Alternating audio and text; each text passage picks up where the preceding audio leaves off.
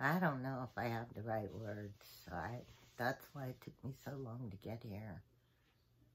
You see, the world just looks so dirty to me when I'm not drinking.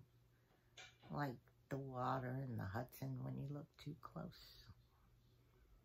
I don't think I can ever stop drinking. Not completely. I mean, if I wanted to, if I really wanted to. I don't. I know that now. I want things to be prettier than they are. But maybe I can try to control it.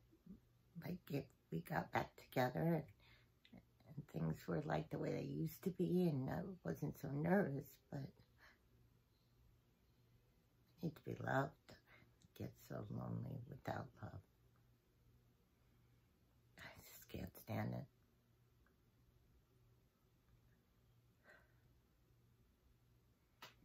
My name is Elizabeth D'Onofrio, and the piece is from Days of Wine and Roses.